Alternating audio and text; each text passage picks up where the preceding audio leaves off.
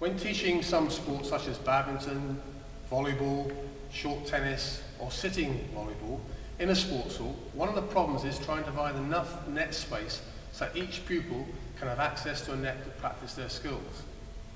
What English Volleyball has done is to work with the University of East Anglia Sports Park and Universal Services, a sports goods manufacturer, to develop a completely new product which will solve that problem. What we have are two wall-mounted posts which are padded, and you can adjust the height so it goes from men's volleyball through to women's volleyball, schools volleyball, badminton, short tennis and sitting volleyball, with a net which runs the whole length of the hall.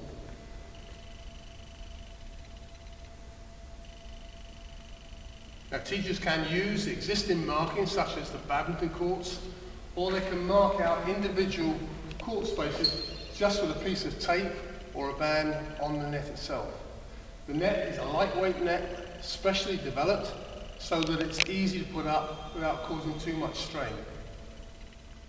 The system consists of two posts, one at each end. The posts hang on a plate on the wall and fix into a little slot in the floor. They're padded so that all times everybody's protected. Padding is closed with these Velcro straps, and the padding is actually attached to the posts so that they won't come off and it's safe at all times. The post is made of lightweight aluminium. It's got a central slider which goes up and down and can be adjusted for men's volleyball, women's volleyball, schools volleyball, badminton, short tennis and sitting volleyball. And the marks are shown on the side at the height you need to be. This is a dummy end, so we will put the loop from the head wire into this end, and then at the other end, which you'll see in a moment, has got the tension on. The posts are very light, easy to move, and be taken away if you don't want to keep them in the sports hall. The bracket that they hang on is about 2 meters 50, so it's way out of reach for all of the people playing other activities in the sports hall.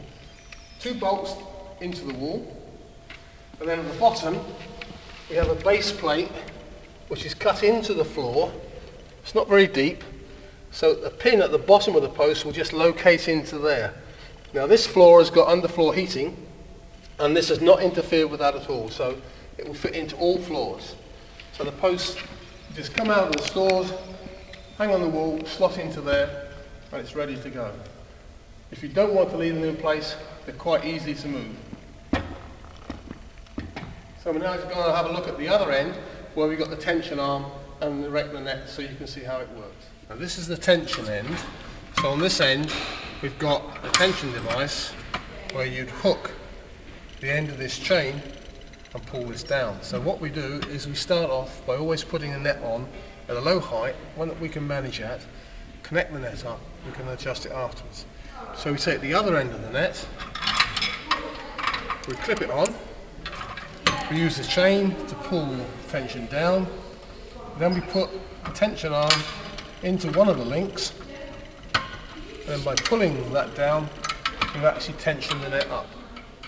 So we secure the net, tension it, tie off the ends, put the Velcro strap around to secure the padding, make sure everything is safe. Well, now we're ready to go. Now this is set at badminton height net, but it's not a badminton net because it has to be for more than one sport, it has to be lightweight. So it's a 4-inch mesh, which is fine for volleyball. Not the full depth, because that's weight we have to lift up and keep supported. You could have a badminton net, a long one made specially, but this is a barrier between the two halves of the badminton court. So over the length of the net we can just check and see the badminton post here. So we've got the net at the end of 2 courts at badminton height.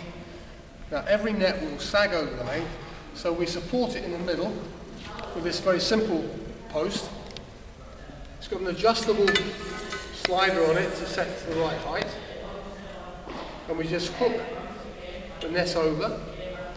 That keeps it, so we need to go up a little bit more for the badminton net. So now we're at badminton height. good tension on the net. This is stable and safe. So we've got 4 badminton courts, and this of course could be a volleyball, sitting volleyball, or short tennis.